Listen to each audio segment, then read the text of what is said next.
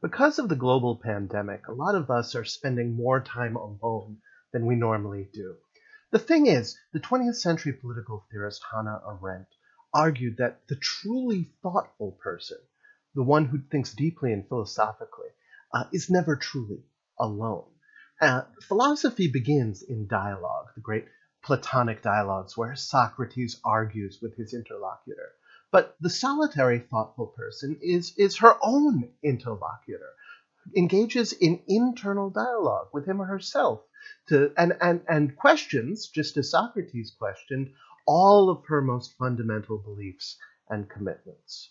Engaging in this kind of thoughtful reflection isn't just a way to keep yourself company during quarantine, though. It's of profound political importance.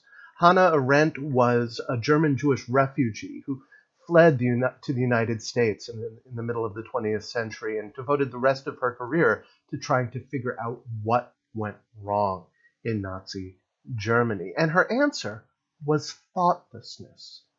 Because the German people were mesmerized, were ingrained in unthinking habits, in slogans, in cliches, they were unable to think and judge and act independently.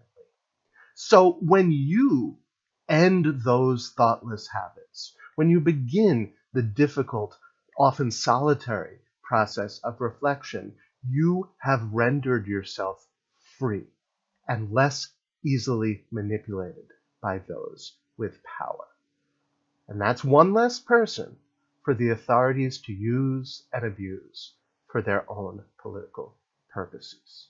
So for that reason, while you're stuck at home alone, try thinking. It's the best antidote to fascism.